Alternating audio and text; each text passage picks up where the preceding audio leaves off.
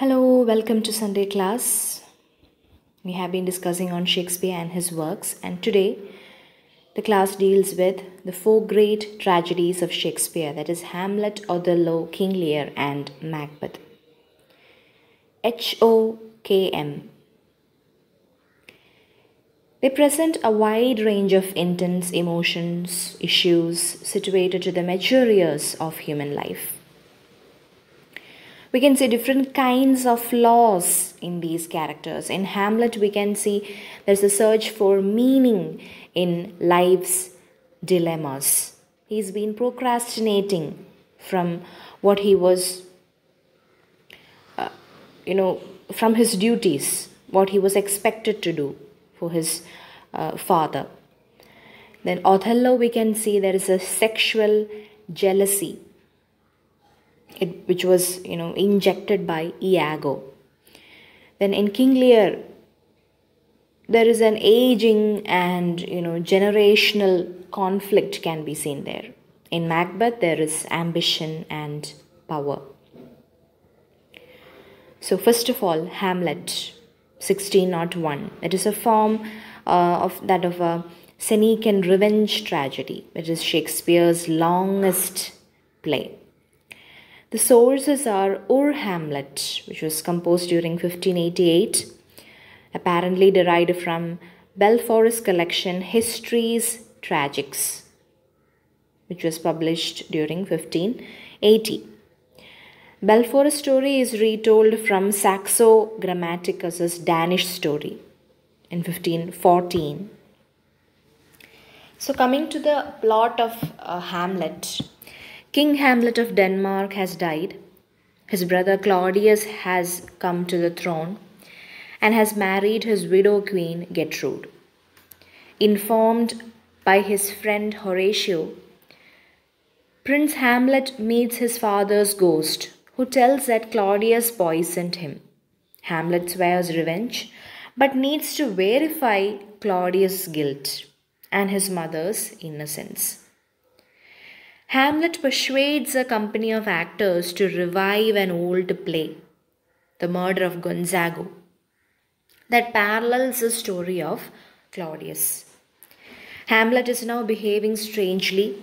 He feigns madness, rejects his sweetheart Ophelia, and Ophelia's father, Polonius, the court chamberlain, is convinced that he is mad.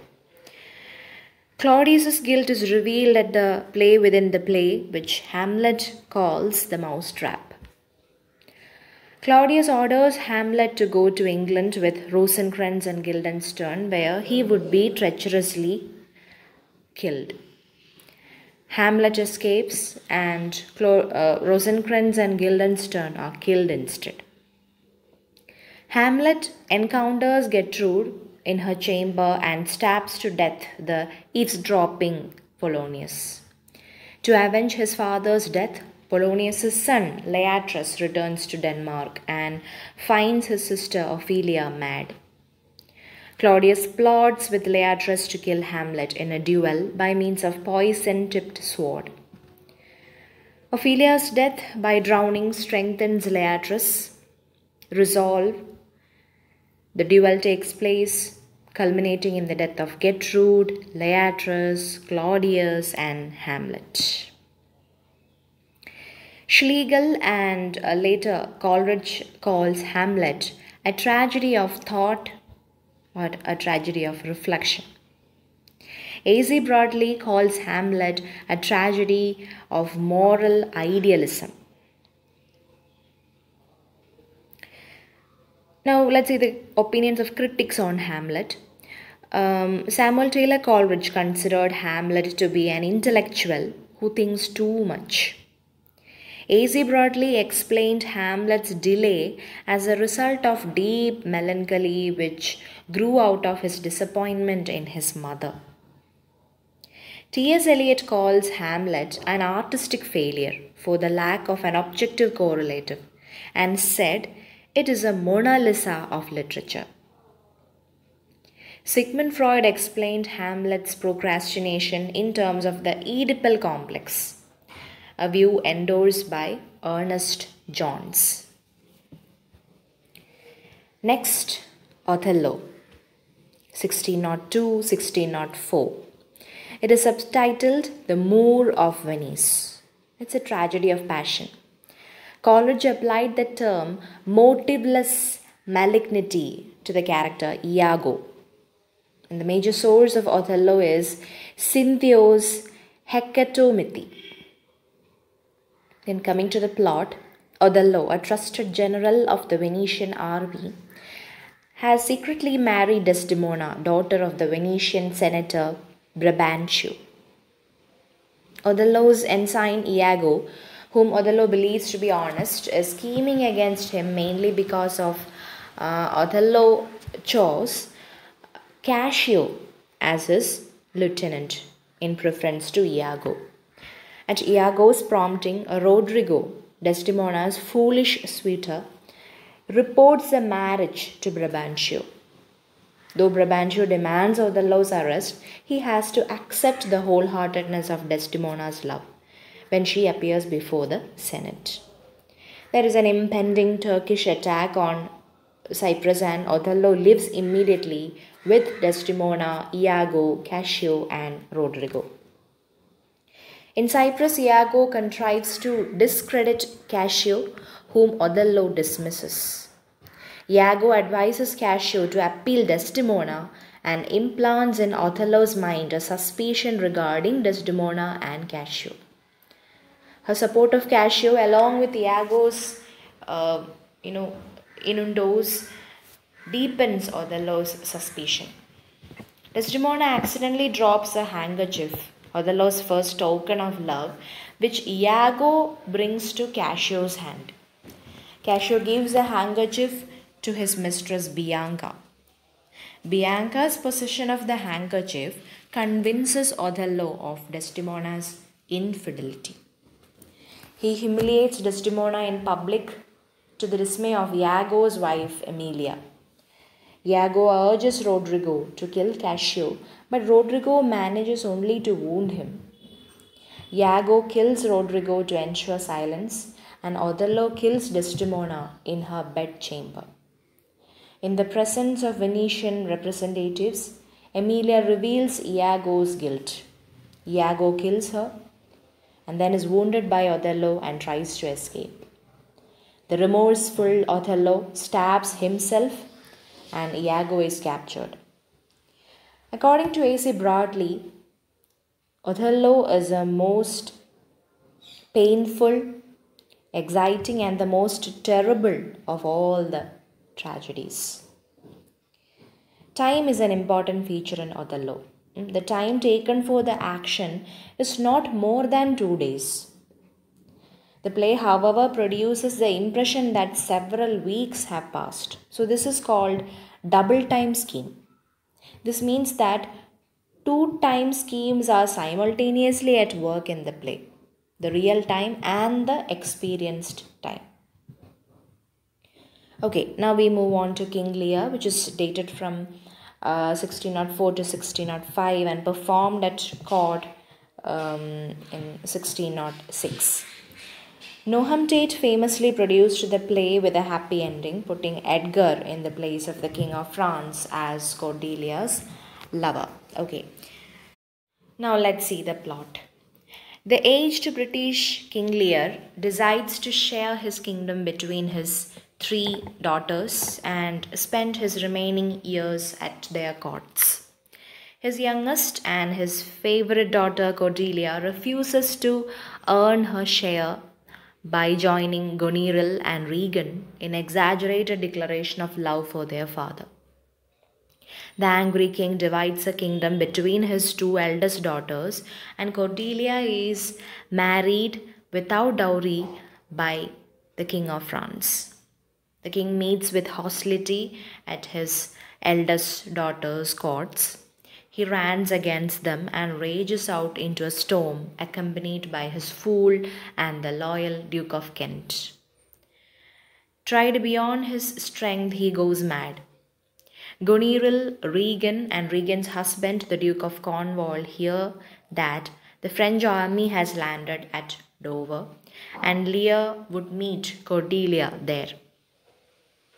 The Duke of Gloucester, who assisted Lear by keeping the French invasion secret, is blinded and tortured by Cornwall with the help of Gloucester's illegitimate son Edmund, who is also the lover of the Wilderness sisters. Mad Lear and blind Gloucester meet near Dover. The French army is defeated in Dover, and Lear and Cordelia are arrested. Edmund gives orders that he should be put to death, but is himself killed by his legitimate brother Edgar, who had been wrongly exiled by Gloucester and had cared for Lear and saved Gloucester from accidental death in the heath disguised as a lunatic Tom o' Bethlehem. Edmund makes a dying confession, but Cordelia has already hanged by then. Lear brings his daughter's corpse at the stage and dies assertive that she is still alive. According to A.C. Bradley, the play has a twofold character. To lovers of the Shakespeare, this is his greatest play, and to general theatre goers, this is not a great success. The sources of King Lear is an earlier anonymous play, King Lear, Leir, okay, which was composed in 1590. Then Holinshed's Chronicles, and the subplot is from Philip Sidney's Arcadia. The subplot is the Gloucester's blinding, Edward's exile as Mad Tom, Regan and Goneril's sexual rivalry. The subplot is more complex and well defined than main plot. The next is Macbeth, 1606. We have discussed the Macbeth in detail in the Kerala PSC HSA English classes. You will get 2 special videos on Macbeth. You can check out there. But we will still go with the summary of the play. So Macbeth is the last of the tragedies, and the style is completely formed here. The source is Holinshed's Chronicles of England, Scotland and Ireland, and also George Buchanan's Latin History of Scotland, Reginald Scott's Discovery of Witchcraft, and King James I's Daemonology. Thomas Middleton is believed to have adapted and abridged the original play written by Shakespeare. It was performed before James I, who was believed to have been a descendant of Bango. The play shows Shakespeare's close relationship with the king. So the plot is that Scotland is stormed by rebellion, which is effectively resisted by the generals Macbeth and Bango. On their way back to King Duncan's court, the generals meet 3 witches who prophesy that Macbeth will become Thane of Cawdor and King of Scotland, and that Bango's sons will be kings. Almost at once, Macbeth learns that he has been proclaimed Thane of Cawdor, which makes him believe in the witch's prophecy. King Duncan intends to visit Macbeth's castle at Inverness, and Lady Macbeth overrides her husband's hesitation and makes him kill the king. Suspicion falls on Duncan's sons Malcolm and Donalbain, who flee from Scotland. Macbeth is now king but feels insecure. Macbeth sends murderers to kill Bango and his sons, but the sons escape. Macbeth is weighed down by guilt and sleeplessness, but the witches assure him that he will not be defeated until Birnam Wood comes to Dunsinane Castle, and that no man born of woman can harm him. Macduff, the powerful Thane of Fife, joins Malcolm in England against Macbeth, and Macbeth slaughters Macduff's family. A distraught Lady Macbeth walks and talks in her sleep, betraying the secret of Duncan's murder. Malcolm's soldiers cut branches from Birnam Wood to camouflage their attack. Macbeth also gets word that Lady Macbeth is dead. Macbeth is killed by Macduff, who was not from his mother's womb. And Malcolm becomes a king of Scotland. So that's all about the great tragedies of Shakespeare: Hamlet, Othello, King Lear, and Macbeth. In the next class, we will discuss about Shakespeare's Roman plays. Thank you.